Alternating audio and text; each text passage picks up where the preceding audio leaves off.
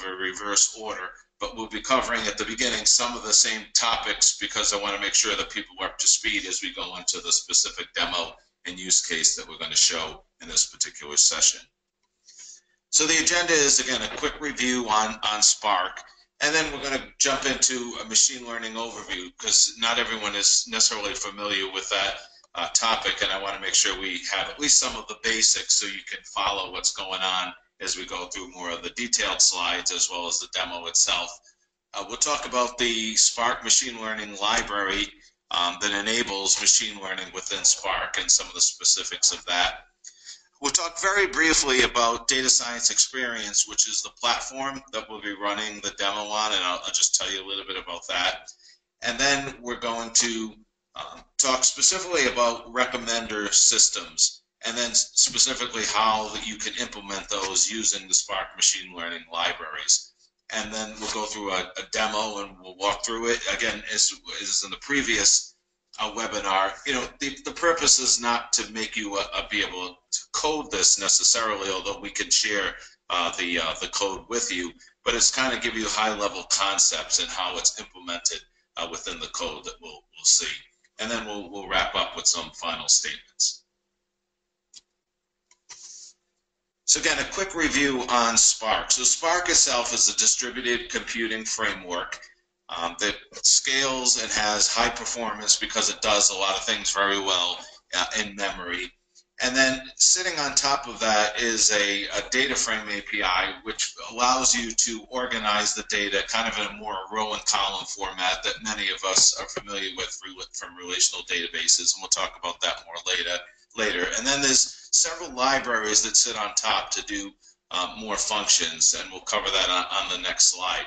But within Spark itself, you can interface with these libraries with a number of popular programming languages, most specifically Python and today, and Scala, which Spark is written in, but also Java and R. And R is another very popular language for data scientists.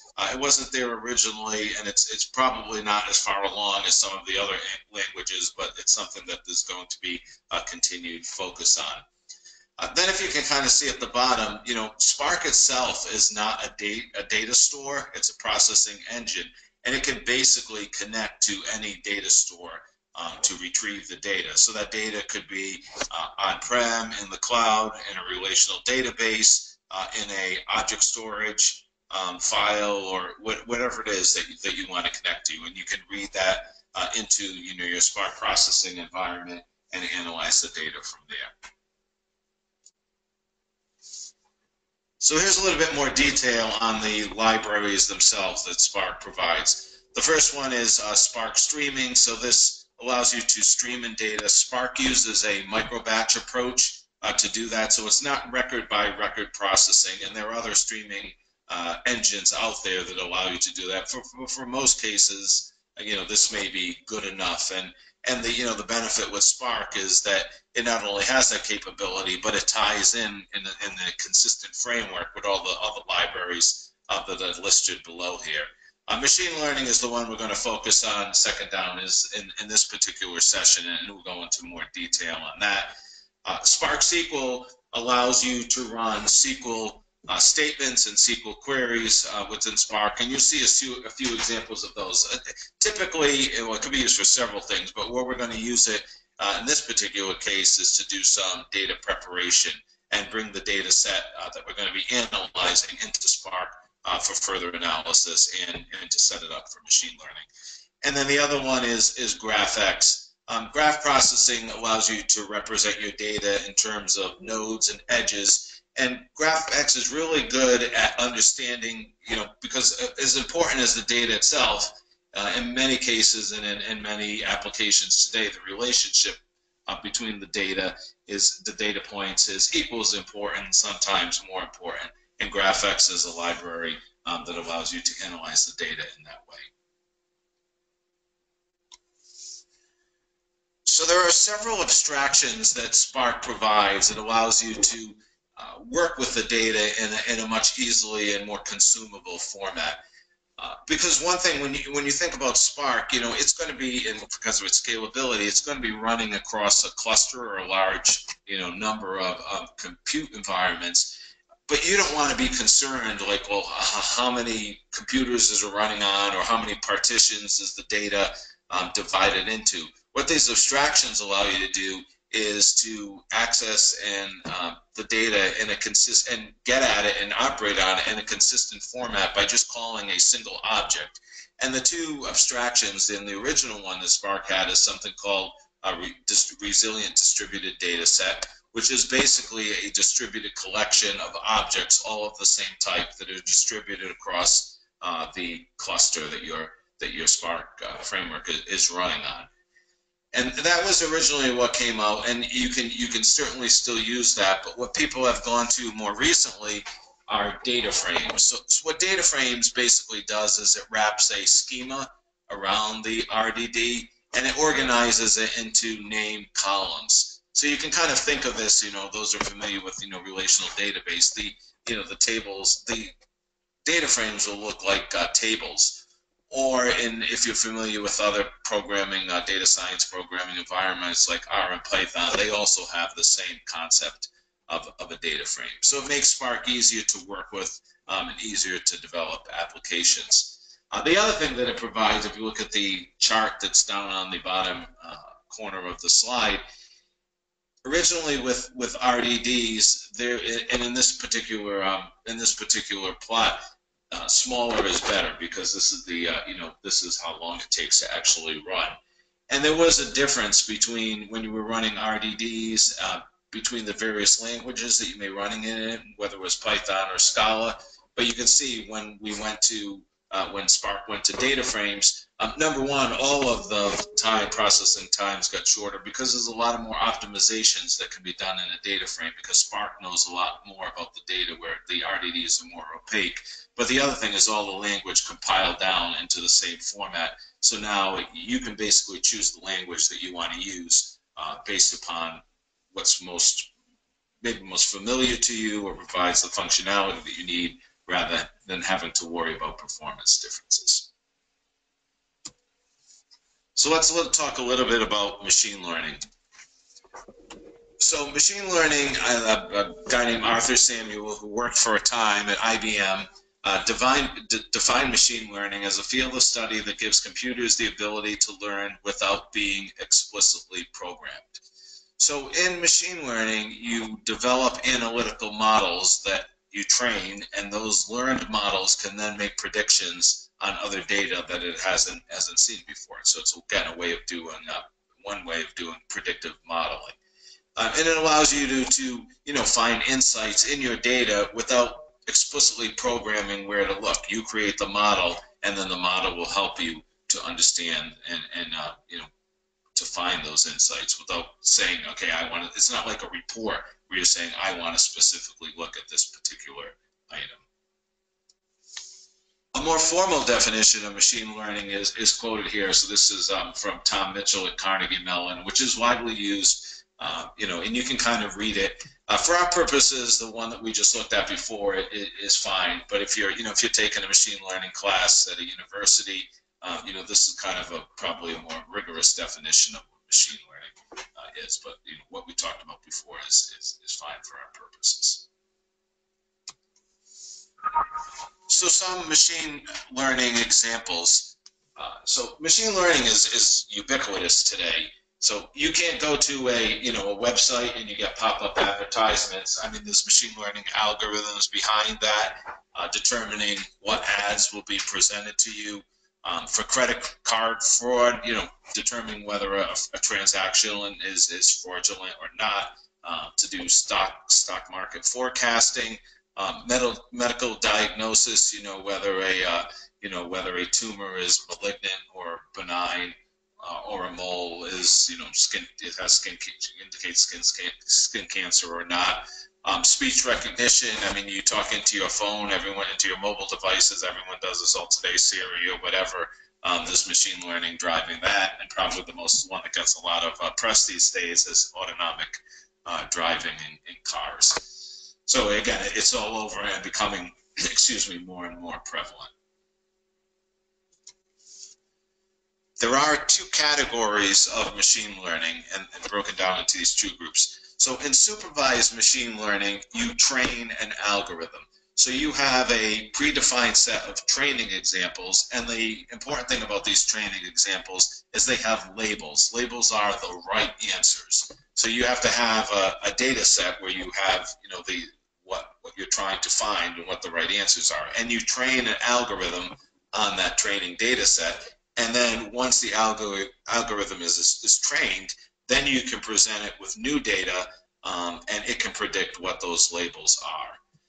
Unsupervised learning, on the other hand, there are no labels. This is where you just have data and you're asking the machine learning algorithm to find structure in it. So an example of this is you may have, say, customer profile data, and you want to break your customers down into, say, market segments, and have the machine learning algorithm try to break it up into different clusters. So that would be an example of that. In this particular use case that we're going through, and the demo that we're going to see, is going to be an example of supervised learning.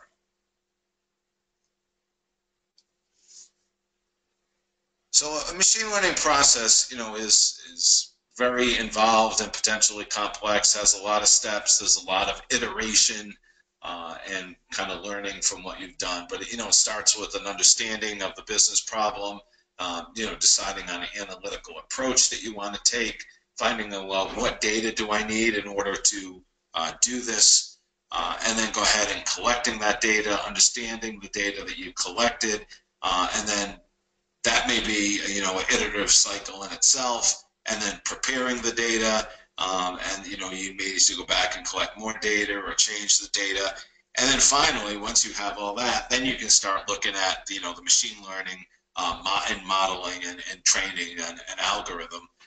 And then you're going to do some evaluation on that algorithm to see how well you're doing, and then you may deploy it, and then you're going to get feedback on the deployment of the model. And obviously there may be room for improvement, or things change over time, your data changes over time, and the algorithm needs to adjust to that. And so then there's another big loop there. So we're only touching the surface on this. I just want to give you this as an idea of the full breadth of a machine learning process. What we're going to be focusing on, in this particular session in the demo, is just these two blocks down here, the evaluation and the modeling components of it. But just be aware that there's a lot more to it than kind of what we're going to be showing you here. So just a few other things that we're going to see that we're going to do in our machine learning steps. One of them is cross-validation. So when I have a machine learning model, how do I then determine that this is the best fit model for what I'm trying to do? And typically models have algorithms in data science and machine learning have a number of parameters, say, that you can tune. And so there is a cross-validator class in Spark ML that allows you to take as an input an estimator, which is your basically your algorithm, and a set of parameter maps where you're going to define these parameters that you want to tune and various values that you want to try, and then an evaluator, which basically is saying, well, how good am I doing? And that's going to depend on the situation. The one that we're going to use is something called root mean square error, which means we're going to see how far off we are between the what we predicted and what the right answer should be, and then square it and take the square root. But there are other, then that makes sense for certain things, but there are other machine learning approaches where there are different evaluators that may be more applicable. In the text classification webinar that we did last month, it was more of a classification one. So there was a classification use case. So there was a different estimator that we used for that. So the cross-validator will iterate through the parameter maps and basically try all combinations and do a cross product of all of those to find out which is the best combination. So this thing that the cross-validator is working on are hyperparameters. So again, as I just mentioned, the algorithms themselves have a number of these hyperparameters. You can kind of think of them as knobs on the algorithms that you can use to tune the model. The thing is, these are separate from what the model itself, when you're doing the machine learning and training of the model, what it's being optimized for. Those are basically called coefficients. So it's creating some kind of algorithm, and it's going to have some, the features or variables that you're looking at, and then there are going to be some coefficients associated with those. That's what the machine learning, when you learn a machine learning model, that's what it's figuring out. These are in addition to that, and we'll see examples of what some of these are when we go through the demo itself.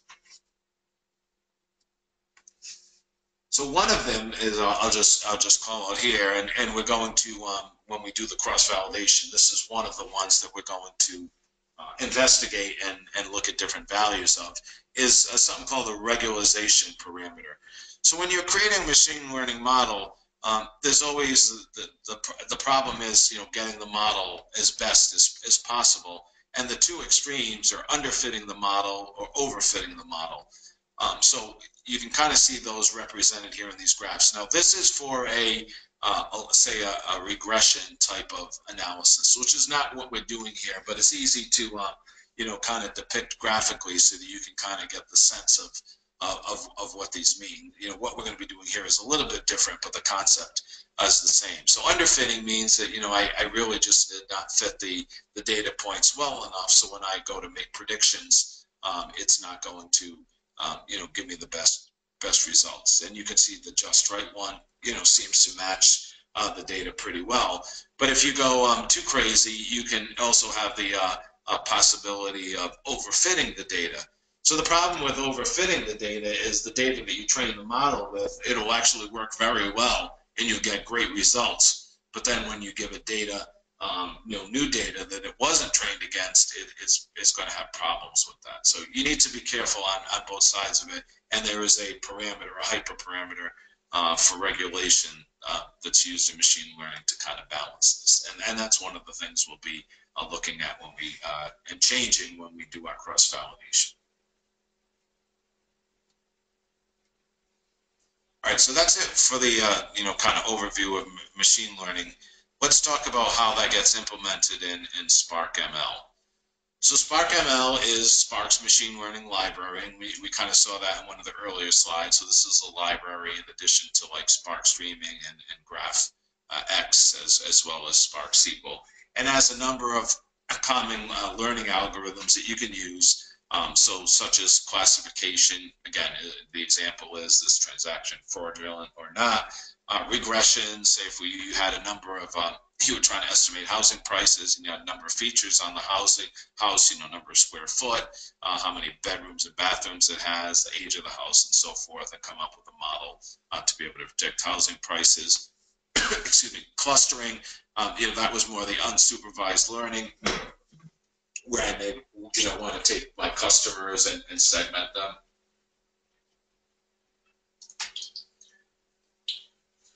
Collaborative filtering is the one we're going to talk about in much more detail in this particular session.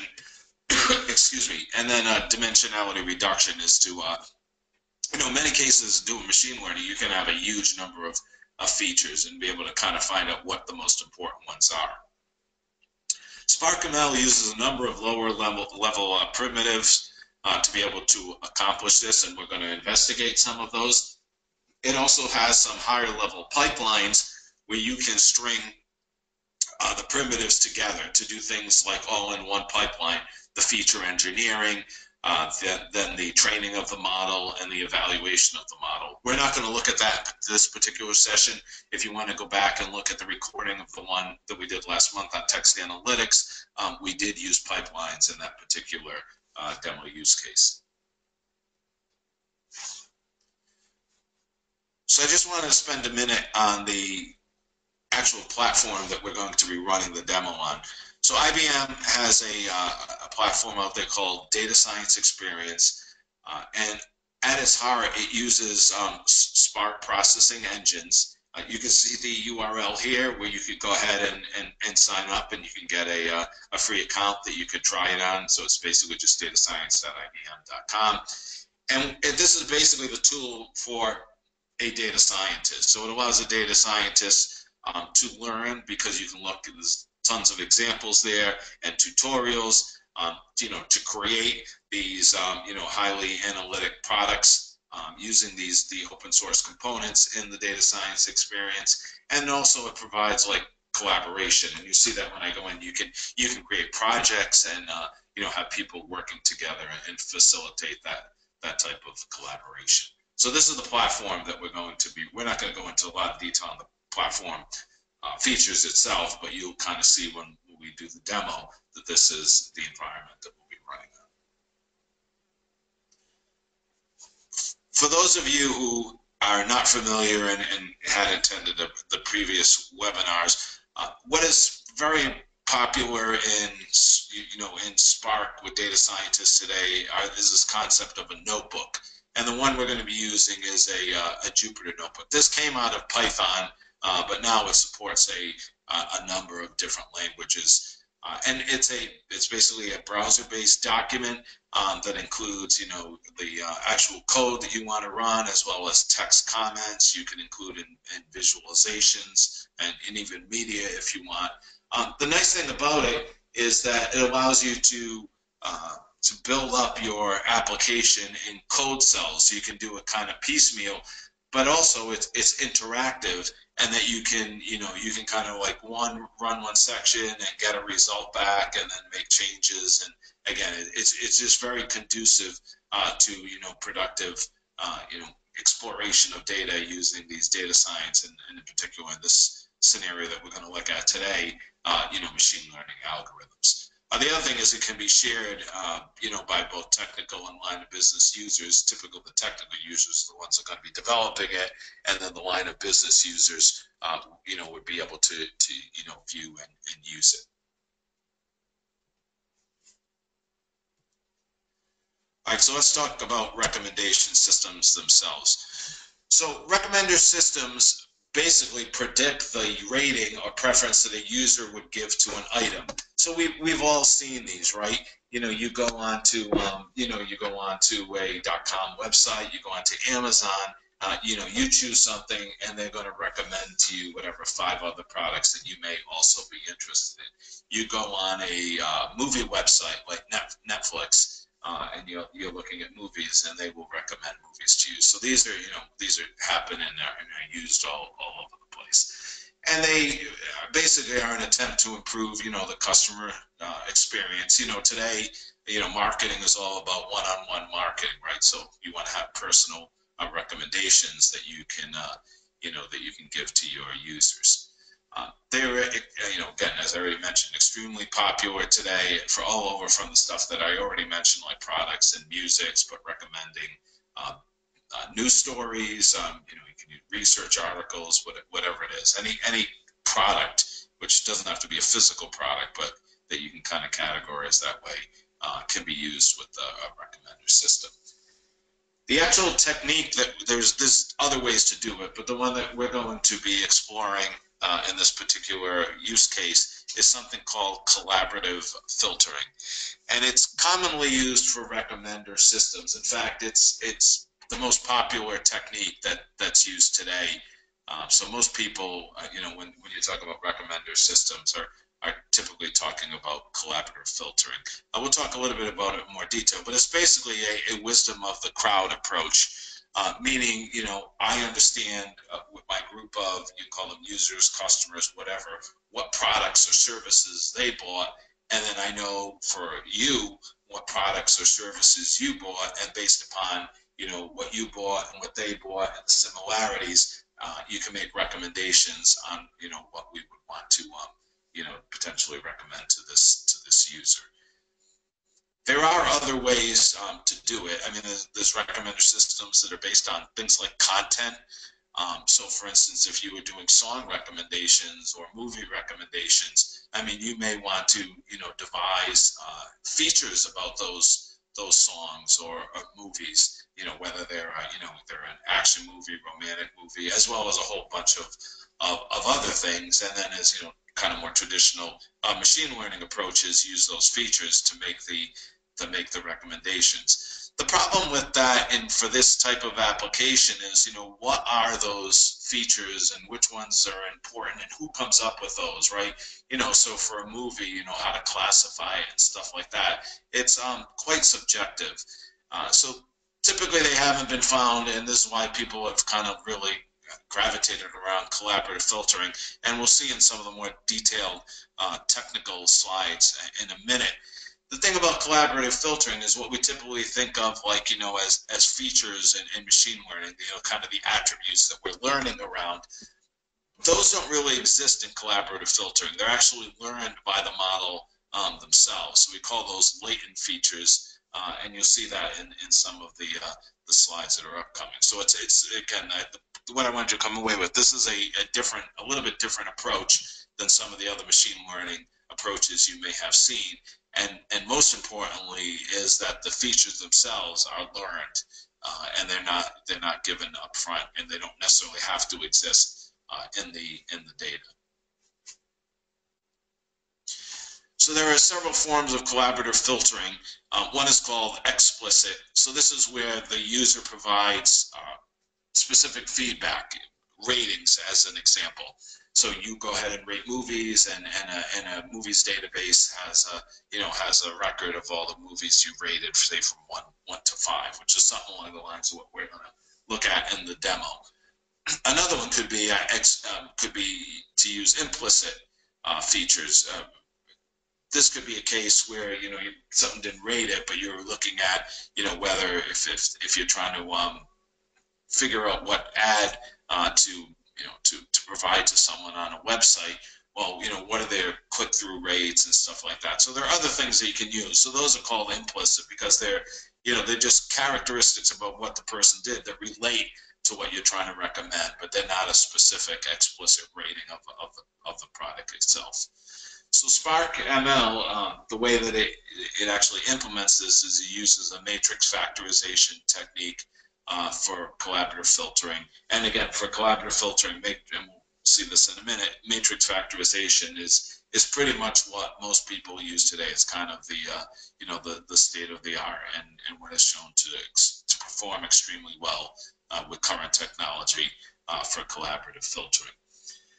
This next statement, I'll kind of read it. There's a little bit of technical detail in here, but we'll look at it more graphically in the next slide. So collaborative filtering aims to fill in the missing entries of a user item association matrix in which users and items are described by a small set of latent factors that can be used to predict missing entries. So first of all, we have this user item association matrix. So these may be a bunch of users rated a bunch of movies. I mean, it's just something like that. Or you can call them whatever you want. Some customers rated a bunch of products. So we have that association matrix. But the other key line item in,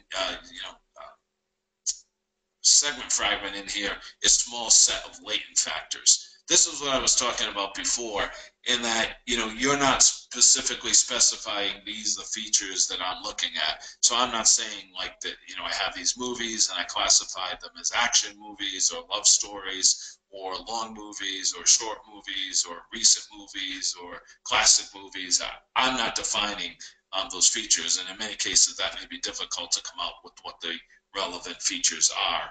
We're going to use this kind of more wisdom of the crowd approach that we discussed previously.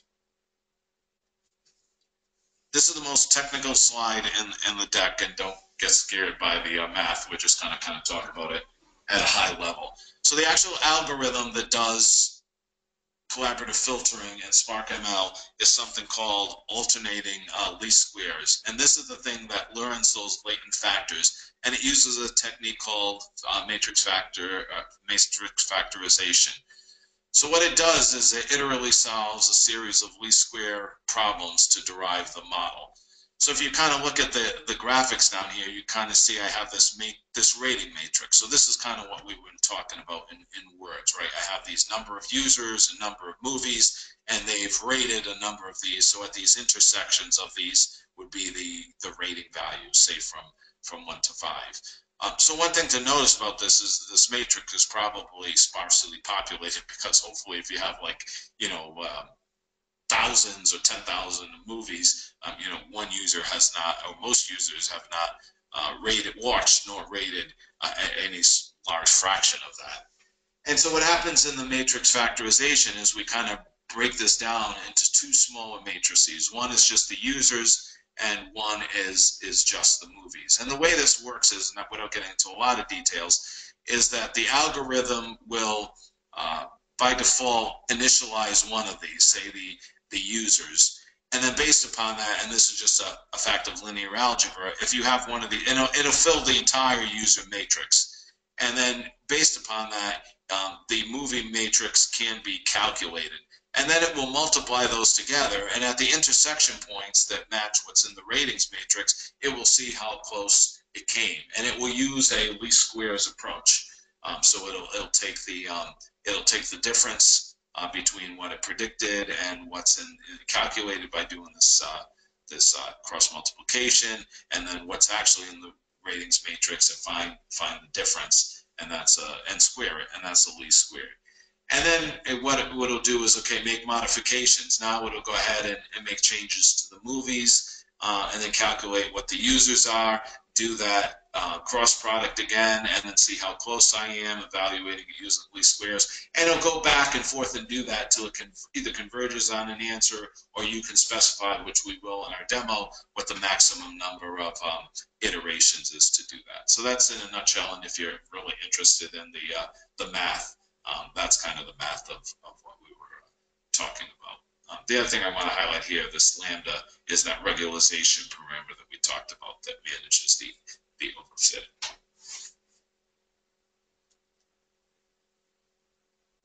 All right, so now we're ready to move into the demo component. So I'm going to just switch over to a browser. So what you can see here, this is the interface for data science experience. I'm not going to go through all the features of data science experience, and basically, like I mentioned before, it's project based. So this analytical asset, which is a notebook, resides in a project, and then you can have multiple projects, you can have multiple data sources, and then you can have multiple collaborators in a project, and you can assign them various levels of permission, from admin to edit to view only. But so assuming I own this and I'm in this notebook, so this is the Jupyter notebook that we talked about, and it's broken basically down into these number of cells, and we'll kind of see these in more detail. That's one cell, and then some other cells below it.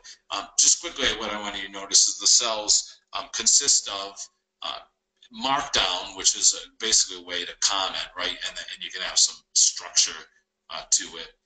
There are markdown attributes you can set, like to bold and make different sizes and so forth. But then there's also the code itself. This notebook is written in the Scala programming language. It's running on Spark 2.0. The reason that I use Scala, it mostly could have done it in Python, but I wrote this notebook several months ago in Spark version 1.6, and at the time 1.6 Python did not have some of the classes I need, specifically that cross-validator class. So I had to write it in Scala. Now that it's in 2.0, that is there, and I could probably rewrite this in Python. But the differences are very small for what we're doing here. The APIs look similar from a Spark perspective in both languages. So here's a comment that kind of talked about what we did before. And then again, I talked about the fact that this requires 1.6 or greater, but we're running on 2.0. And then here I'm just showing you that I'm printing out the Spark version, and you can see here that it is running on Spark 2.0.1. So the next step that we're doing, and the notebook itself and data science experience exposes the Spark context for you out of the box, so it's available for you to use. For those of you familiar with Spark 2.0, there's a superclass of the Spark context and SQL context now called Spark. So I could have said Spark.version. I just kept what I had before, but it could certainly be written in Spark 2.0. I kept it that way so it could run in both Spark 1.6 and 2.01. But you can certainly change it if you wanted just to run in Spark 2. All right, here I'm just importing all the various libraries, but you can see a lot of these have to do with the, the using alternating least squares, the regression evaluator to do the least square. You got to use the least square calculation and a number of other things, and those will be deployed down below. What I did want to skip back because I negligently went a little bit too fast here is kind of set up the demo a little bit more, and then we'll go back to the notebook. So what we are using for the demo is this Movie Lens 1 million data set. So here's the web address here. You can go ahead and go to that address. You can download this. Movie Lens is like a recommender system. It recommends movies to use. So you can kind of think it, sort of like Netflix, at least in terms of the recommendation end of things. And the data set that we're going to use has more than 1 million ratings and of approximately 4,000 movies made by 6,000 users in 2000, and we'll see all of that. This is what there's actually two data sets. This is what the rating ones look like. So it has a user ID, a movie ID, the actual rating that was given to it, and then a timestamp. The other thing to notice that it's pipe delimited. These two basically two colons, and you see that when we read in the data. There's also a movies data set, and basically that has the movie ID, the title of the movie, and then the genre. The genres are, I think, broken down into like 20 different genres, and each one is assigned there. Not so much needed for our collaborative filtering, because we're not using any features like that to make the decision. Again, we're using that wisdom of the crowd approach. So the demo flow, and we'll skip right back to the notebook after this, is we're going to read in these ratings and movie data sets. Then we're going to convert them to Spark data frames, which is that abstraction that we talked about. Then we're going to split the ratings into multiple data sets so we can do training on some and then test on others, because you want to evaluate your model on data that you didn't train with. Then we're going to actually build the model on the training, using the training data, using the alternate least squares approach that we talked about. Then we're going to run the model against the test data to get some sample predictions, and then we'll do an initial evaluation of our model by computing root mean square error, as I discussed previously. That's our evaluator. Then we're going to tune the model, looking at various hyperparameters, one of them in particular being the, to make sure that we're not doing the overfitting. And then we'll finally wrap up with show how to use the algorithm that we came up with to actually recommend movies to a user, and we'll do that within the notebook itself. So let me go back to the notebook and data science experience, and we'll pick up. So without going into all the details here, and the reason I did it this way is the data science experience also has object storage that comes with it, so you could have loaded, I could have loaded this data, the data files aren't that big, to object storage.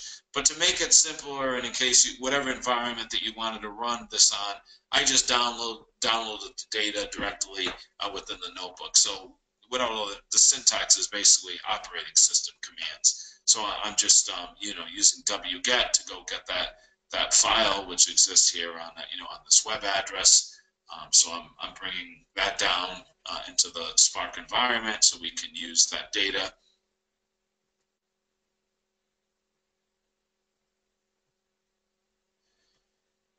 And then so then you can see that that file does exist. It was a zip file, and then all I'm here within the notebook, again, these are more OS level commands. I'm just unzipping that zip file, and we get all the underlying files. And then if I do an ls, I can see there's the movies and the ratings one, which there's other file. Well, there's a README file, and then there's a users one, which we're not going to use for this particular purpose. So now we have the files here on local storage. This is not something that you would do in production. This is just scratch storage that happened to exist within the Spark instance that I'm using, but it's not guaranteed, and you wouldn't do this except for kind of the demo purposes to take this approach, except for the demo purpose like I'm doing here. So what we're going to do next is we're going to read this one's the rating file into a RDD. So the result of this is an RDD called ratings underscore roar, and I'm using a method on the Spark context called text file in order to do that, and then just taking a sample of the output, and you can see this is kind of what I showed you on the slide. So I just wanted to show you that's what the data looked like. Then what we're going to do is convert this into a data frame. So I'm using something called the case class, which is a facility in Scala that you can do kind of pattern matching. And all I'm doing is I'm going to create a case class that has the various columns that I'm interested in, and then what data types they are. And then I'm going to map my RDD, splitting on that pipe, and then I'm going to map it to this case class, and then I'm casting to the type of data types that I want. So rating is an integer, movie ID, user ID, and movie ID are integers, and rating is a float value. And then if we go ahead and now look at, now we have that data set, and we can look and see that the number of ratings was about 1 million, which is why it was called the million data set. We can go ahead and look at a sample of the data frame that we created, and so you can see we have the user ID, movie ID, and ratings, and again those are integers, and the ratings is a float. And just I was just an example to show how you can do SQL to kind of analyze your data up front. So this is just a SQL statement doing the group by on user ID and counting to kind of see, well, how many movies did people rate, and you can see for each of the user ID, you can see how many ratings they had. We're not really using that. This was kind of just more instructive to show, how you could use Spark SQL to analyze the data within the notebook as you're looking at it. And then we can go ahead and show that the number of users in the data set is approximately 6,000 by now that we group them together by counting that, and we can see there are 6,000 users. Then we're going to go ahead and do the same thing with the movies data set. It's a similar process. We read it using this text file method into an RDD, and then we're going to use that same approach that I did above using the case class and basically mapping it to that case class and then converting it to a data frame. And again, the case class is assigning the column names and then the data types, and I end up with this data frame right here. So now I have that ratings and I have movies, that data in a data frame. There were other ways to do this.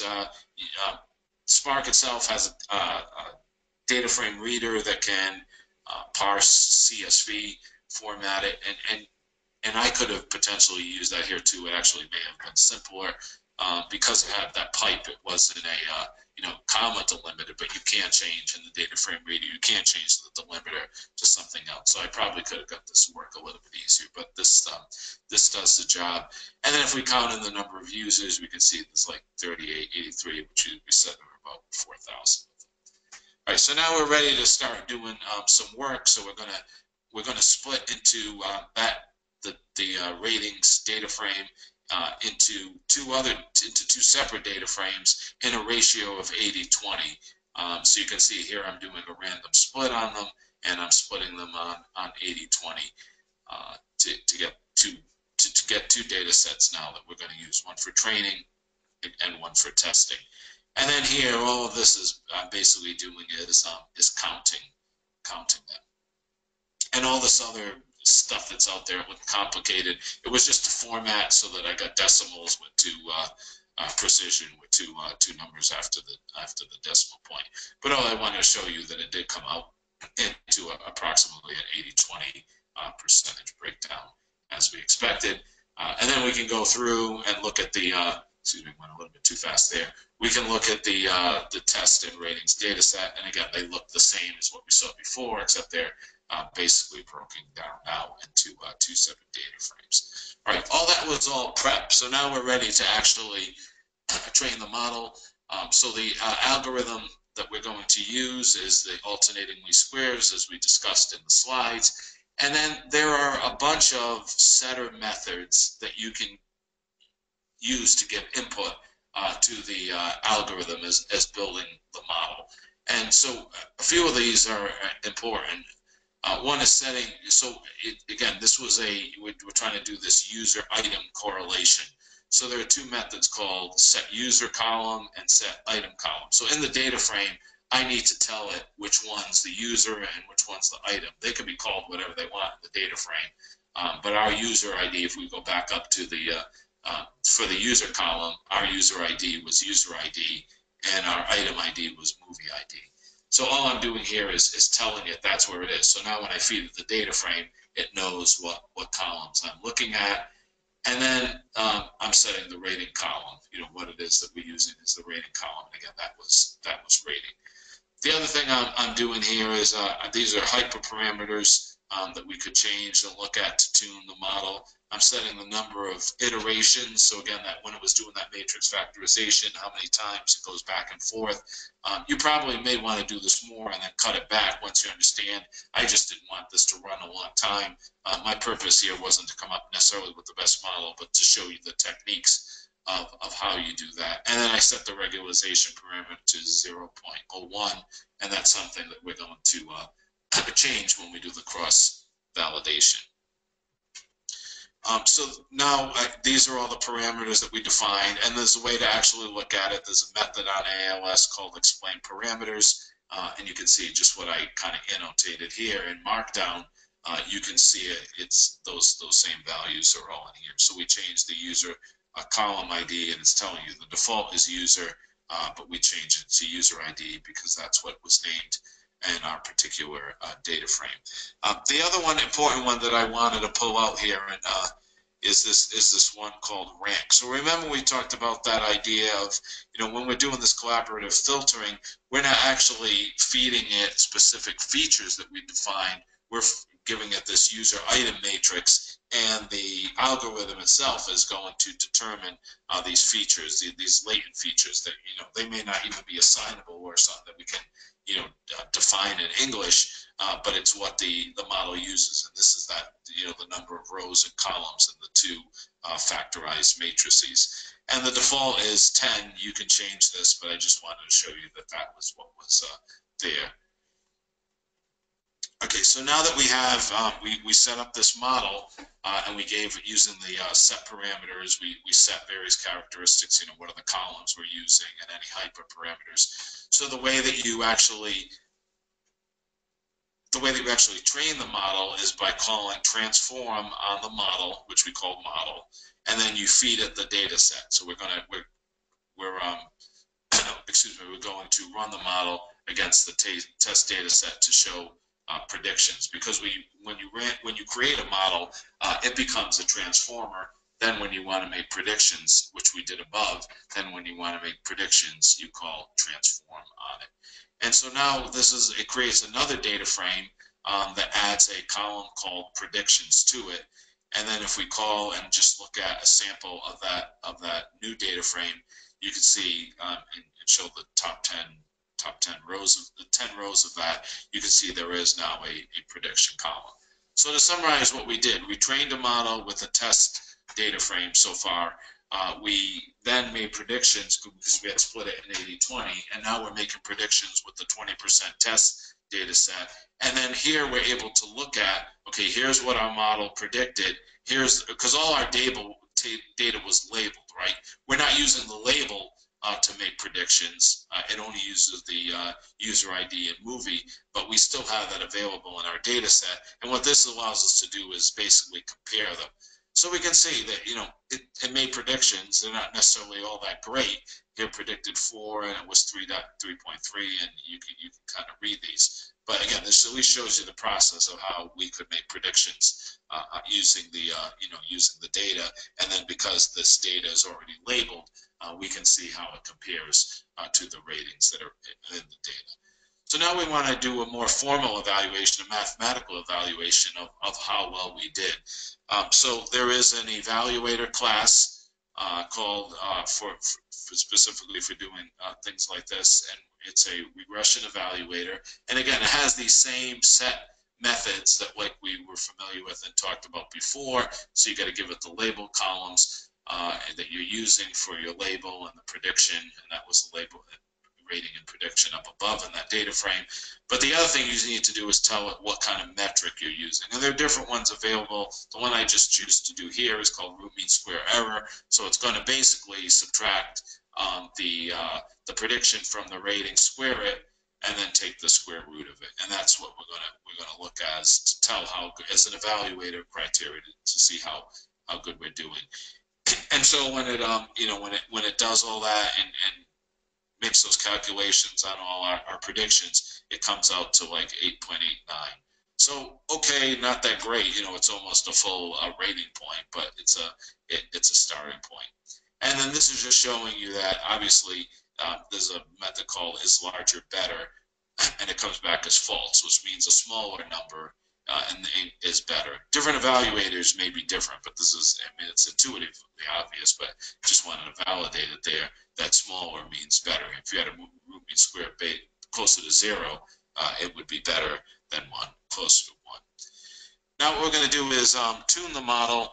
So this is where we're going to create a parameter grid and look at different combinations of hyperparameters. So this is a class called Parameter Grid Builder.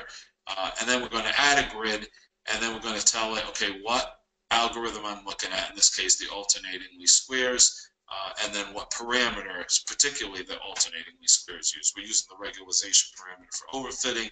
There were other ones. There was that one like rand for latent features and stuff, and we could have added another one of these, but I didn't. This is just a simple example. And then you feed it an array of the values that you want to evaluate against. So we do 0.01, which is actually what I had defined above, but then an additional 1.1. And what you need to pass those value in is as an array type. So that's why that array is there. So I created this parameter grid. So these are the values, the different combinations of values that are going to be evaluated. And then I use the cross evaluator model, and then I set it up like I did before using these set methods, telling it like, what algorithm I'm using, what evaluator I'm using, which is this, the root mean square error that we talked about above, what parameter grids that I'm using, which is the one I just defined here. We could have multiple ones of those. And then the number of folds. Just quickly, what folds what does is it takes the data, and you don't need to separate it manually into test and training data sets. It will do that. So when I have 2 folds, it'll break the data evenly in half, and then I'll use one for test and one for training. If I had 3, it would take a third of the data and use it for training. We use it for test and then use one for training, and then it would keep alternating what partition of the data was used, and it would do that 3 times. So that's what folds does. I just kept it simple and did 2. You can look at what I have the parameter map set at by using this get estimated parameter method right here, and you can see those. And now we're going to basically cross evaluate to find the best model. So just like we did before when we train the model using the fit up above, this time we're doing it not on just a simple model, but the cross-validated one, and we're going to fit that against the training set, and then we're going to look at again looking at the evaluator and see how well we did with these predictions. So when you look at the result of this, it didn't really make much improvement. So again, the purpose here wasn't to necessarily fine-tune the model, and you can try this on your own, but was to show kind of the process. So there may be other parameters that you may want to use that would allow you to to fine tune this a little bit better. But this is the process of how you set it up and do it. One other note, I probably should have split the data into 3 data sets rather than just test and training. Typically what you see is people will do test training and cross-validation because you want to train the model on one set of data, you want to test it on something else, then you want to cross-validate it on different data that wasn't trained against, but then also you want to go back and test it. And so it may have been, probably best practice to have 3 data sets, but I just, again, kept it a little bit simple. I know we're running out of time. I'm just going to go through this very quickly. So now the idea is, okay, we have this trained model. We have a best fit model called CV model that, evaluated all the different hyperparameter calculations and came up with the combinations and came up with the best fit. Well, how do I now predict against it? So what I need to do is I'm going to predict it. I'm randomly picking a user called 3000. And then I'm going to, I just did some SQL here and showed out, here are the movies the user 3000 watched, and looked at some calculations on him in SQL, looking at like the min, max, and average.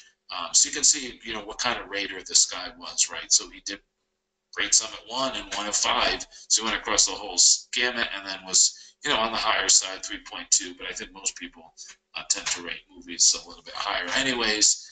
And then we can look at, the top 10 movies that this person rated. So basically just joining between the ratings and the movies data set so that I can get not only the ratings of movies, but also the names associated with them. So that's just more standard SQL. But we want to understand what movies the user has not watched, because we want to recommend and not watch one movie to him. So this is a SQL similar to above, except we got this little exclamation or bang in front of it to say, those movies not watched by that user ID. But then again, that also doesn't give us what we want, because we want not only what he didn't watch, but we also want any of the other movies that are available.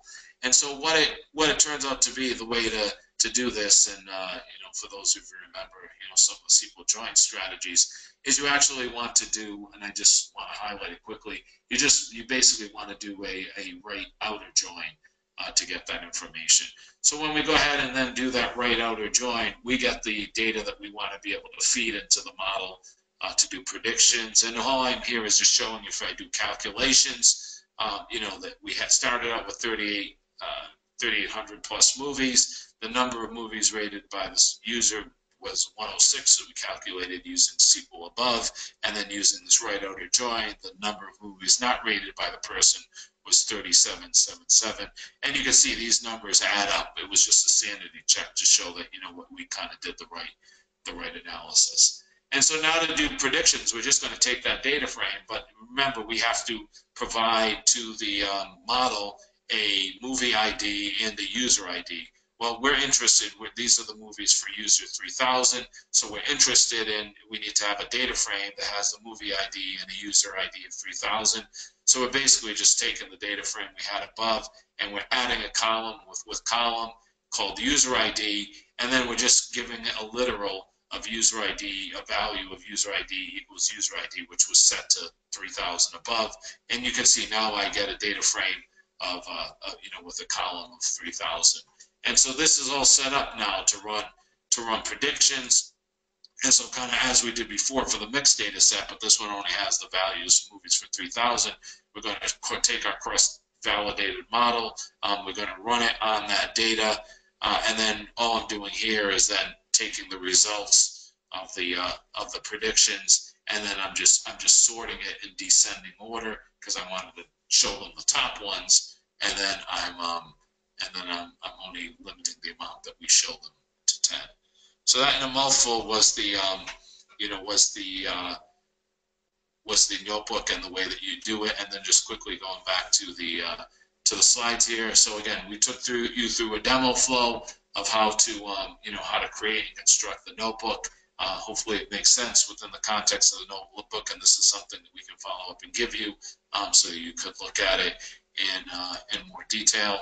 And in summary, and before I go to the summary, one thing I just did want to point out is that, collaborative filtering is not necessarily the be-all, end-all. It does have some issues that I didn't mention. For instance, take a scenario where you have a new user to your system, right? He has no history, right? So we don't have, any history of what, say, movies that he already likes, so that we can do that collaborative filtering compared to other people. So that's an issue. And there are different ways to handle it. Like, if you go on Amazon, if you're a new user, the way that they would do it is they would just look at the top globally, popular items in a particular category and recommend those until you build up a history on someone. So there are things you do need to consider outside of what we talked about here when you're doing collaborative filtering.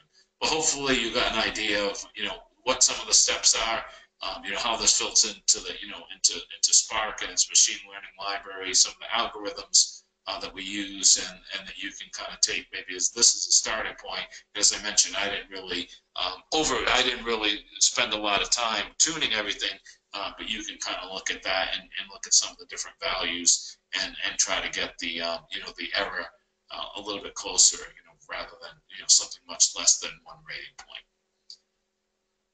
So, Ann, I'm gonna stop there. I don't know if we have any time for questions. I know Lynn a little bit over, but I wanted to get all the content in. Thank you, Rick. So most of the questions were regarding whether we can make this presentation and the notebook available. And I said, yes, we're recording the webinar. So tomorrow an email will go out with a link to the recorded webinar. And I'm sorry about my dog. With a link to the recorded webinar, and we can attach the presentation and the notebook. There's only one question that's outstanding that I didn't answer, and it's a question about whether data frames have the same resiliency capabilities as an RDD. So I don't know if that's something you can address quickly. Yeah, the answer is yes, in terms of the way it builds up the lineage and can rebuild that on the fly. And yeah, that's all basically the same. Wonderful. So thank you so much. And again, you will get an email tomorrow with everything that was presented here today. Thank you for joining us. Thank you. And thank you, Rick. You're welcome.